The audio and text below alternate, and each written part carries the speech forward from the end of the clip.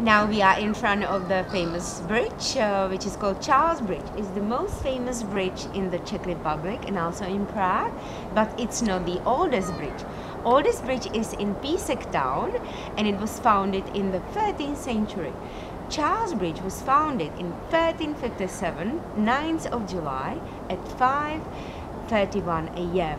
And why is it so famous?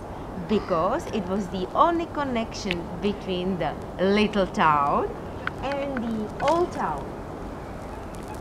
No other bridges built at that time. The second oldest bridge crossing Vltava River was built in 1840.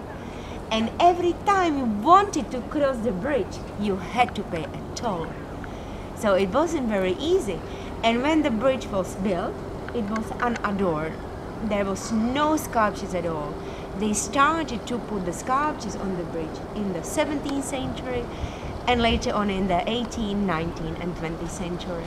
And nowadays, all the sculptures have been replaced by the copies to keep it preserved for the next generation.